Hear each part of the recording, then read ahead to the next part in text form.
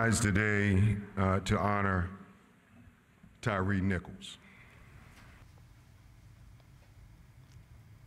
Georgia lawmakers hold a moment of silence to remember the 29-year-old Memphis man whose death sparked peaceful protests in Atlanta over the weekend. Good evening and welcome to Lawmakers on this 9th day for the Georgia legislative session. I'm Donna Lowry in Atlanta. We'll have more reactions from lawmakers to the death of Kyre Nichols coming up in our Capitol report. Also on the show, 2 legislators offering differing views on how to handle crime. One has a bill to impose 10-year mandatory sentences to those who commit or attempt to commit violent crimes. Another is renewing calls for gun reform in light of the continuing mass shootings across the country. We'll have someone on to look at the crisis of affordable housing in Georgia, and a lawmaker joins us to discuss increasing the cap on the tax credit scholarship program that helps private schools. But right now, let's get down to the Capitol, where our Rochelle Ritchie is standing by. Hi, Rochelle. Hi, Donna. Well, like much of the country today, the House paused to remember the life of 29-year-old Kyre Nichols, who was senselessly killed by 5 Memphis police officers who are now all charged with murder. His death has now led to the Georgia House saying that it's time for Georgia to look at its own policing tactics and training. A moment of silence for Kyre Nichols. I rise today to honor Kyre Nichols.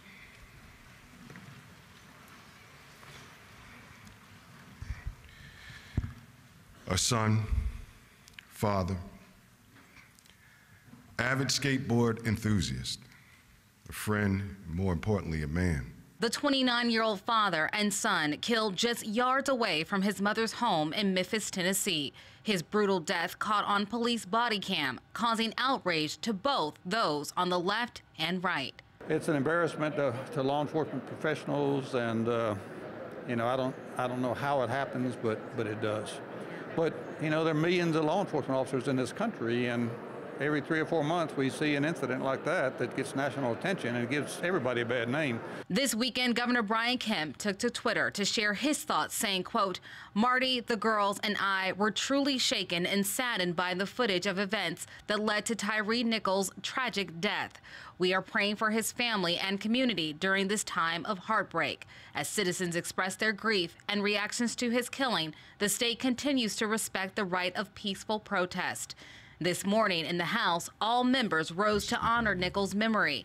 And while horrific events leading up to his death happened in another state, Minority Leader James Beverly says it is imperative that Georgia legislators do more to protect its citizens. The Georgia House of Representatives will not stand idly by while injustice prevails.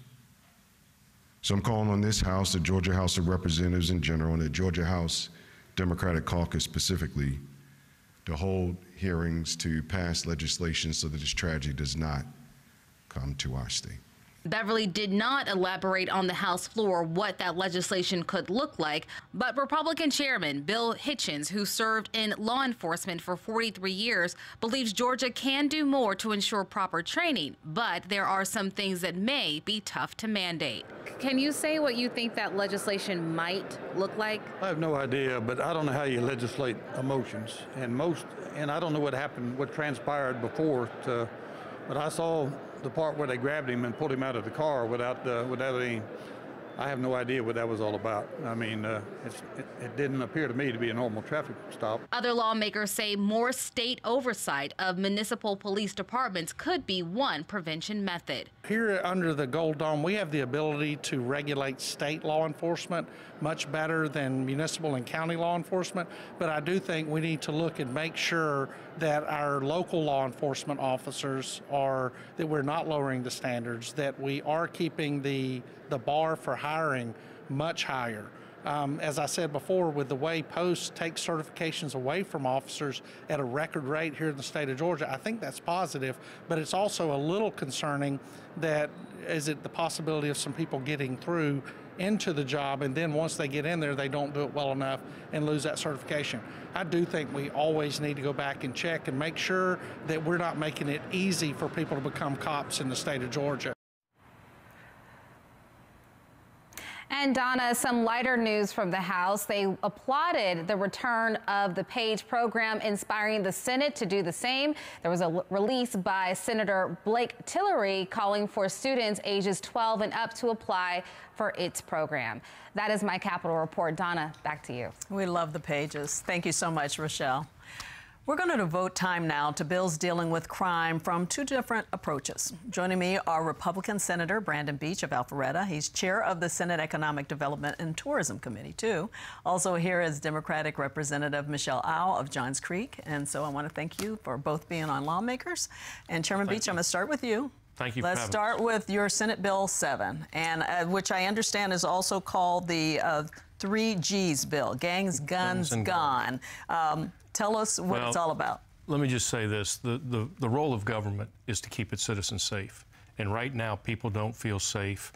You've got homicides up in third year in a row in Atlanta in Sunday's paper, 170 homicides this year. And we've got to get tough on crime. If you listen to Governor Kemp's speech, State of the State, he spent a good portion on crime and gang crime, violent crime, and backing the law enforcement. We've made it a caucus priority. Our Lieutenant Governor, Burt Jones, has made it a top priority of his to fight crime. This bill, what it does, and I got this idea actually from Fulton County Judge Craig Schwall. He and I were having lunch, and he told me there's a revolving door, and we've got to get tough on these violent crimes. So basically what this does is if you go into a convenience store and rob somebody at gunpoint, before you serve a day of that armed robbery sentence, you have a pre-enhanced 10-year mandatory sentence that cannot be changed by a DA or a Superior Court judge. It's a 10-year mandatory sentence, and we're going to get tough on violent crime. So 10-year minimum without, and no ability for pardon or parole or early release? No, none. And we've got to get that message. I would say what we need to do after we pass this, we have to have some kind of public service announcements to go out to these young folks. Because when you look at these murders that happened this year, 19 of them were teenagers. We're losing our youth. We need to tell our youth that if you're going to commit a crime at gunpoint, there are consequences, and you're going to go to jail for 10 years, mandatory minimum sentence, and no DA or judge is going to be able to help you. So you better think twice before you commit a crime at gunpoint. Okay, so I'm going back and forth because you have a different bill, but I wanted to get your reaction before we move on. So I do agree with Senator Beach that the role of government is to keep people safe. And I don't see how you can have this conversation about violent crime, which we all care about and which we're all concerned about, without addressing the role of gun violence in that violent crime. And I think that I wish sometimes that our colleagues across the aisle would attack with as much vigor prevention of this type of violent crime as they do prosecuting the crime after the fact. My bills have to do with gun safety, and this takes place in the setting of a state with some of the most lax gun laws in the country, right? This is in the setting of having passed SB 319, which is the permitless carry law, which enables people to, without a background check, carry loaded guns in public. There are several ways to address having increases in violent crime that does involve guns, as Senator Beach noted. 3 of the bills that I am introducing that have to do with common sense gun safety have to do with extending background checks to cover private gun sales and transfers, which include almost 40% of gun sales that are not through a federally licensed gun dealer and do not have to pass through a background check in order for someone to take a gun home. Second bill has to do with introducing a 3-day waiting period, which can build in a cooling off period to diffuse these kinds of crimes of impulse or passion that can lead to interpersonal violence, domestic violence, and most prominently, suicide as a result. And the third bill has to do with something else that Senator Beach touched on, which is guns in the hands of adolescents and children, right? And this is a safe storage law that I'm going to drop later this week, either tomorrow or the next day, that prohibits people who have guns from allowing them to be accessed by minors. Sounds like they're similar to the federal legislation. Is that what you're going for? Well, especially with the universal background check, it aims to close a loophole in federal legislation. Current federal legislation requires background checks for guns that are purchased through federally licensed firearms dealers. However, private gun sales and transfers, which are making up an increasing number increasing percentage of gun sales do not have to undergo this background check process. And that's an increasingly large loophole, particularly in the setting of a state that has removed one more safety net from having people required to go through a background check in order to carry loaded guns in public. Yeah. So I think we're after the same thing. I think that Senator Beach is absolutely right that we're all very concerned about violence in our streets. We're concerned about our children, and these are two ways coming from two different angles to address these issues. And I hope that we can work together to address the preemptive, preventative aspects of violent crime, as well as some of the bills that he is introducing. You voted in favor of the permitless carry bill, though, right? Correct. I'm pro Second Amendment, but these individuals that are committing these crimes are violent people, and they need to be punished so, and that's why it's a mandatory sentence. So a mandatory sentence would mean locking them up for a long time. It puts a lot on the criminal justice system, corrections, the whole bit. Anything in the works to help with that part of it? Well, our previous Governor Deal, we worked on criminal justice reform, but those were nonviolent criminals. And I'm okay with rehabilitating those folks. These folks that are committing crimes that are violent and putting guns to people's head when they carjack them or when they rob a convenience store, they need to go and pay the consequences, and that's what this does. And Judge Schwall told me it's a revolving door down at Fulton County, and I've heard it from the police officers too, law enforcement. It's the same folks they keep arresting. So we've got to get tough on these violent, what I call 7 deadly sins, violent crimes, and let them know there's going to be consequences. So the 7 deadly sins law isn't enough? No, I mean, I think that's what we need to do, and that's what SB 7 does. Okay. It addresses those violent felony crimes with a gun. Okay. Let's talk about the district attorney's aspect to all of this. It kind of takes it out of their hands, the ability to make negotiations when it comes to sentencing. And I think we need to take it out of their hands on these violent criminals. And it's we've got to do something about this crime. It's out of control. And look, we have a big economic engine in our city called the World Congress Center. And the convention business is a very competitive business. And if we want to continue to have conventions, Super Bowls, and college football championships, we've got to be known as a safe city. And right now, we are not seen that way. We are seen as a higher murder per capita than Chicago. That's not good. And we've got to get that under control. And the only way you're going to do that is with tougher penalties and let these young kids that are committing these crimes know that there are going to be serious consequences if you commit a crime with a gun. Yeah.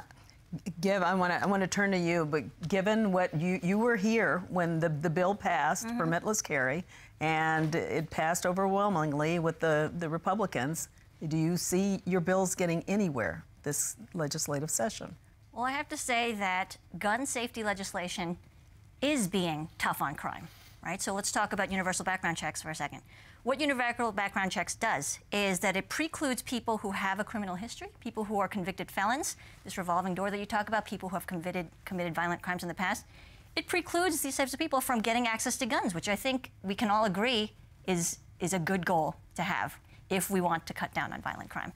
The other way that I think it addresses some of the shared concerns and priorities that we have is that permitless carry, when we have these giant loopholes and inability to background check people, it actually makes it a less safe environment for our law enforcement, right? So I know we all support keeping law enforcement safe as they go about doing their jobs and keeping the rest of us safe. So a lot of gun safety regulation does have to do with addressing violent crime, preempting violent crime, and addressing the problems where the root are. Explain the bill that deals with the locking up the guns a little better. Yeah. So the #1 cause of death in children and adolescents in this country is actually gun violence, right? This is a statistic that we don't get to ignore, we don't get to turn away from, and that is what this safe storage bill deals with, right? It is what I view as a pediatric health bill, and what it does is it simply requires that any gun in a home or outside your home that can be accessed by a minor is stored securely, separate from its ammunition, with either a trigger lock or in a safe, or any number of ways that are readily accessible and readily available and not that expensive in order to keep these weapons safe and away from the hands of children and adolescents who might use them unsafely, right? It seems like common sense, just the same way that we require children to be in car seats, right? That we require certain types of, locks on or fences around pools. It's really a pediatric health bill, and it deals with what we cannot avoid seeing as the #1 cause of death in children and teenagers. And Chairman Beach, your thoughts on that bill in particular? Well, I mean, I think a lot of it goes back to the parents. I mean, I know when we raised our children, my wife and I both had guns. We kept them up on the top shelf in the closet to where the children could not get to them. So I think a lot of it is common sense, and we've got to just have the parents involved and let them know that they got to, take care of their guns. But do we need a law to maybe make sure some parents have that common sense? I don't know that you need a law for parents to parent, but that's just my thoughts. Yeah. You feel that that's something that should happen. Well, I think that when you see that statistic and you read it, you can't move on from that, right? You can't say that it's the #1 cause of death in children and teens and be like, well, nothing to do about it. We have to, it is our moral obligation as leaders to look at some solutions that may make sense. And it may be something that you're doing anyway, right? Like maybe I would be putting my kid in a car seat anyway because I know it's a safer way to drive with them, right? But sometimes there are common sense things that need to be codified into law to make sure that everyone is doing the safest possible things, especially when children are involved. So you don't think it should be codified in the law? Well, I really don't. I think the parents should be involved in that. And I think when you're looking at some of these teenagers that have guns, they're breaking in cars at Colony Square and Atlantic Station. They're not stealing laptops. They're just going in there to steal one thing, guns. And that's what's happening. And these guns that they're committing crimes with are not their parents' guns or their guns. They're stolen guns. So that's the #1 stolen item out of car break-ins is guns. Okay, well, we're going to keep an eye on both of your bills and report back. Thank you both for coming on. Thank you. Thank you for having us. Coming up, if you've looked for a house or apartment lately, you've noticed what some are calling a housing crisis. Also, a move to increase the cap on the education tax credit when we come back.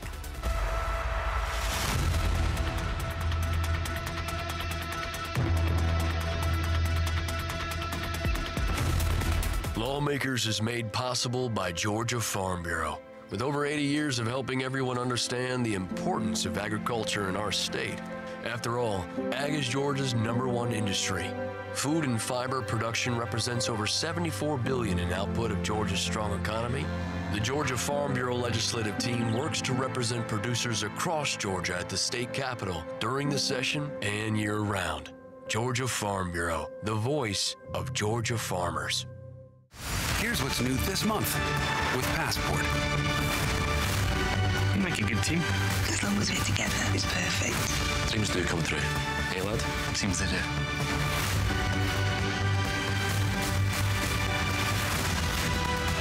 Something deeply dangerous is happening here.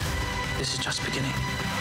These and all your favorite shows are available with Passport. Support your PBS station and stream more with Passport on the PBS app. My heart is racing right now. Fasten your seatbelt. This season we have 21 incredible guests. It's wild. It's really something. And there are so many highlights. I feel like a time traveler. You're uncovering the truth. These are consequential things. Yeah. Mind blown. What do you have? Spies working for you? How did you find this? Oh, look at everybody. You have a DNA cousin. Oh my God! That's Bill Hader. You know him? Of course. I wish my mom could be here to see this. What? That's very moving, actually. Your ancestors came on the Mayflower. I've got history. I feel the presence of all these people. What a treasure. Those are some of the incredible stories of the new season of Finding Your Roots. Tuesday on GPB.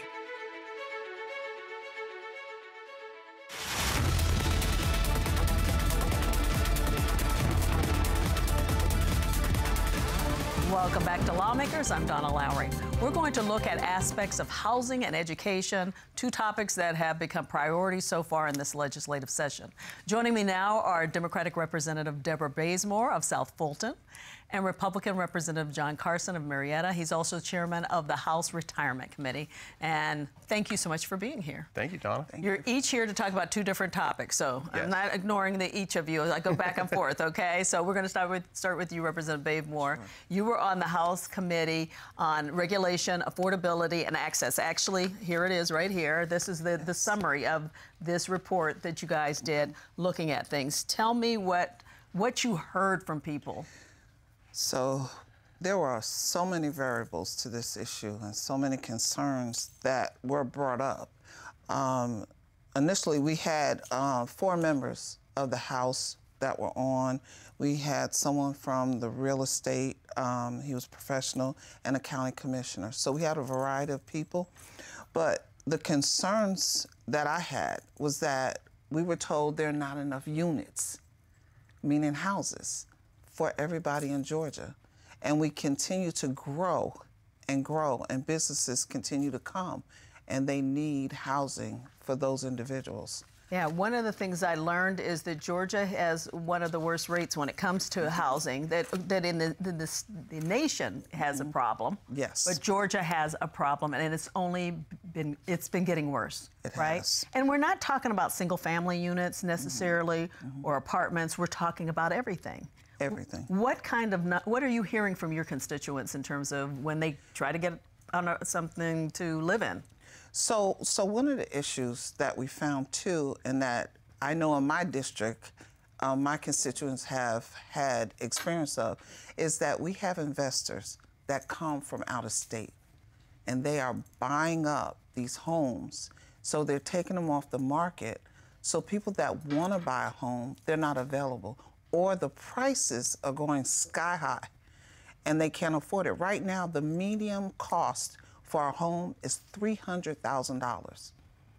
And with us not even having $15 an hour minimum, it's difficult for people to purchase. This is an American dream to own your own home. Yeah, I'm going to get back with you in a second, but I don't want to ignore you, Chairman Carson, a little bit. Let's talk about what you're here. You're the lead sponsor of HB 54, which deals with the increasing the cap on the tax credit scholarship. So first, you need to explain that because they've been around for a while, but people may not understand what they are exactly. Thank you again, and thank you for having me. And real quick, I do want to say happy birthday to my mother. I told you that you could say that. I mentioned this backstage, yes.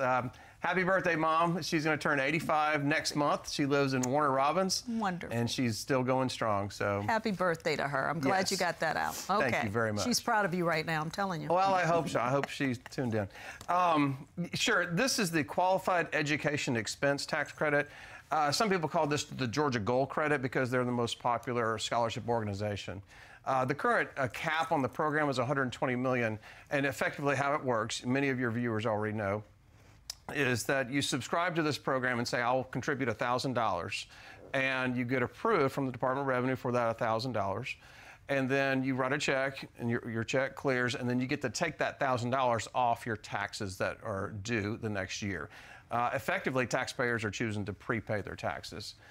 The cap on this program is $120 million, and what these scholarship organizations do is they hand out scholarships to individuals. By far, the majority of the students are from public schools, and they are able to go to private schools instead. The cap on this program, like I said, is $120 million. We're looking to go up to $200 million, and the reason being is because on day one, back on January 3rd, several weeks ago, Georgia taxpayers applied for over $150 million worth of credits, and that's money going into it. So it's oversubscribed right now. We're looking to increase this up to $200 million. Okay, you sent us a graphic that we're going to put up now. Yes. I want you to explain the difference between this and the money that goes into QBE, which is the Quality Basic Education formula for how education is, paid for in this state. Sure. So if we can have that graphic up. Yeah. Basically, in Georgia, we have a Quality Basic Education mandate. And it basically says we're going to fund schools at a certain amount. Well, you can see on your screen, your viewers can see that every single year in the blue, you can see the average scholarship under this program is far less than the QBE state funding. These are both per student numbers. Anywhere from $1,000 to $1,400, $1,500 less the state is spending to give a tax credit scholarship to a private school than we're spending in state funding for the public schools. When we have this program, the Georgia high school graduation rate per Department of Education as of October last year was 84%. Donna, the graduation rate from the Georgia Gold program, 99%. So it's working, and people obviously popular. Absolutely. And so many people are applying and on wait lists for these scholarships. There are those who are critics who say this is like a voucher program. What do you say? It's not a voucher program. It's a tax credit program. And these same people are going to attack it in many different ways. What this is doing is providing choice to parents. I would also say that it's also been attacked for various false premises and so forth. There are 2/3 of the scholarships that are handed out by these scholarship organizations go to families making less than $46,000 a year, based on adjusted for family size. In addition, Georgia is about 1/3 citizens of color. The scholarships under this program go to 48% families of color. Okay. We're going to switch back to affordable housing. And I know one of the studies committee's findings had to do with county and city governments and how they feel about this. And are you looking at legislation that will make sure that the county and city governments deal with their zoning and all of those kinds of things? Thank you for asking that, because that was one of the big issues that was presented by the presenters. My concern with that, if we as state legislators make those changes, some of them have to be a constitutional change, state change, local change, but we are taking away from the local municipalities and elected officials their power to dictate what goes on in their district, their area, because they're close to the people. And I know we talked about the building materials, we talked about the zoning, we talked about regulations across the board. So that's a concern. I think we need to leave some of those things to the individuals that are right there, close to the people, and knowing what works in one's community and one's county. It sounds like no easy answers, no bills right now. Nothing has been dropped on this. Exactly, no bills right now. There are some in the works. And I truly wanted to thank Chairman Dale Washburn, because he was the chair of this committee, and I truly believe that he has a heart for a bipartisan bill. And so we are still having discussions, even though the study committee is over. It was over in November. And so, but we are still having conversations. So I really appreciate the fact that he knows that he has to represent, we have to represent the entire state of Georgia and all its constituents. Right, and we don't even have time to get into the rural areas and all. You feel pretty good that something will be done this year? I do. Okay, what about with your bill? How are you feeling that raising this cap? Because $120 million to $200 million is quite a jump. It is quite a jump, but I think we're going to make significant progress here. You may have seen the press release where Speaker Burns spoke in favor of taking up this measure. I've received positive feedback from other powerful leaders at the Capitol. So I'm looking forward to this. You know, Donna, if we can give parents more choice with greatly increased student achievement, with more diversity, at lower cost to the taxpayers, that's a win for everyone. Why would we not do this? This program is turning around kids' lives. There's no reason to slow it down. Remind me when it started. Has it been 3 years? It's a little more than that, though. Well, the original legislation was introduced by my friend Earl Earhart in 2008. 2008. So it's been around that long. I covered it as an education reporter. So. Absolutely. I will say, if I could say something for about just a few minutes, just a few seconds. There's a young man that I just heard the story of. His name is Riley. And about 5 years ago, when he was in 7th grade, his father passed away. His mother obviously became a single parent. He was struggling in school, C's and D's. He was in a public school, just barely getting by, in conduct problems and so forth. He got a scholarship to a different school, turned his life around. He's getting all A's, maybe a few B's. Just a couple of months ago, in addition, he has no conduct issues. And a couple of months ago, he just accepted just accepted into Georgia Tech. Oh, wow. That just turned his life around because of this program. Okay, we're running out of time. Thank you so much for both of you being here. And that does it for Lawmakers Today. We'll be back tomorrow for Legislative Day 10. Goodbye.